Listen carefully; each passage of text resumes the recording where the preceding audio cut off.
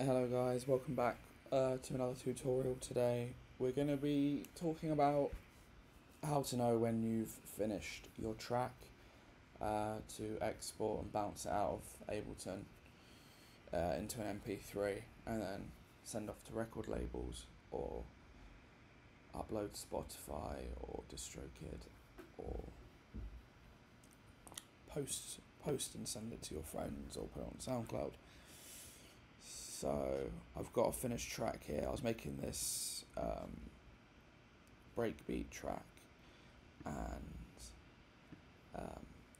I knew it was finished when there was enough engagement throughout the track, and just kept the listener engaged, and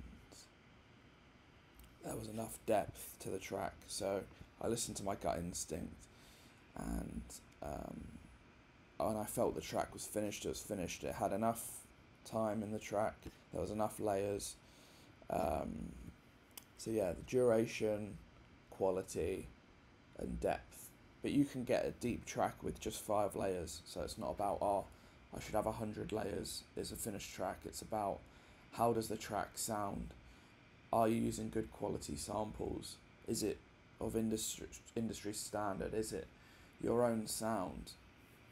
These are questions you need to be asking yourself when you finish the track, and you'll really stand out above the rest when you've got a good, well composed track, high quality samples, it's arranged nicely, and mixed down as well.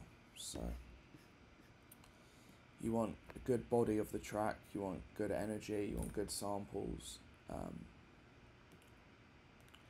and yeah, that's it. When you get to the duration that you want your song to be, and you listen back 2 or 3 times and there's nothing that you want to change, and you think, okay, this is good for my standard, then you export it, and then you just repeat that process, and practice makes perfect.